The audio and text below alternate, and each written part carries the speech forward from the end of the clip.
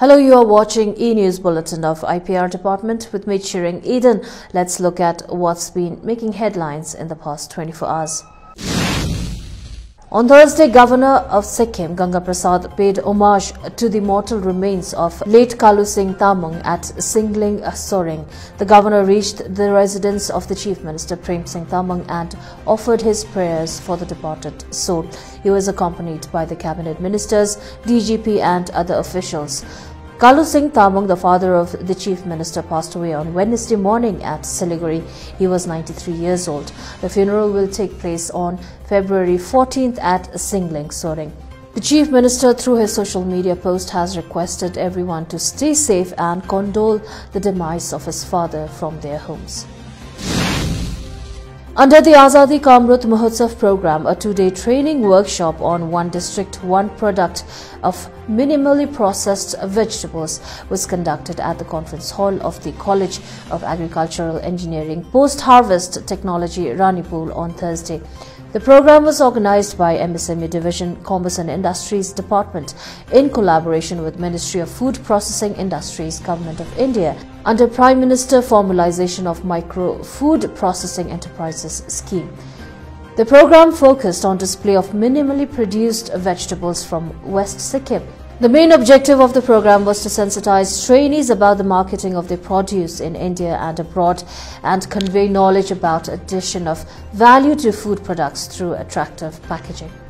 The technical session also focused on producing mass food products to meet export demands. The program was attended by Commissioner cum Secretary, Commerce and Industries Department, H.K. Sharma, Director MSME M. Ravi Kumar, officials from the department, RBI, SBI professors from the college and SHG members. As per the latest order from the State Home Department issued on Thursday, all restrictions related to inter- and intra-state movement, requirement of production of RT-PCR negative report have been withdrawn. Further, markets, shops, commercial establishments shall function as usual duly following COVID protocol. All state government offices, PSUs, boards, corporations under the state government shall function with 100% attendance with adherence to strict COVID protocol. All educational institutions shall function as per the guidelines issued by Education Department and HRD Ministry, Government of India. Further, there shall be no restrictions on social, political, religious and sports-related gatherings.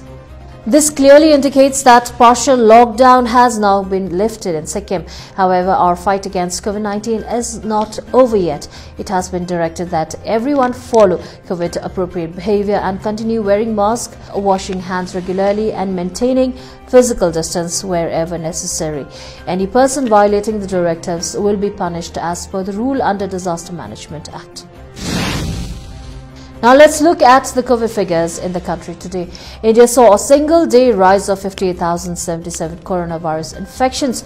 The daily COVID-19 cases are being recorded at less than 1 lakh for the last 5 consecutive days, and with 657 new fatalities. COVID-19 death toll reached 5.07 lakh or 1.19% of total confirmed infections.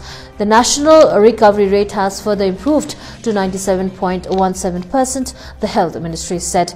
India is now the 16th most affected country by active cases, third by deaths, second by total cases and recoveries. As far as vaccination is concerned, the cumulative doses administered in the country so far under the nationwide COVID-19 vaccination drive has exceeded 171.79 crore. In Sikkim, 43 new cases were reported on Wednesday with 3.9 positivity rate. That's all we have for today. Please like and follow our Facebook page, that is the Government of Sikkim official page, for the most authentic news and information on recent developments in the government and the state. Thank you for tuning in.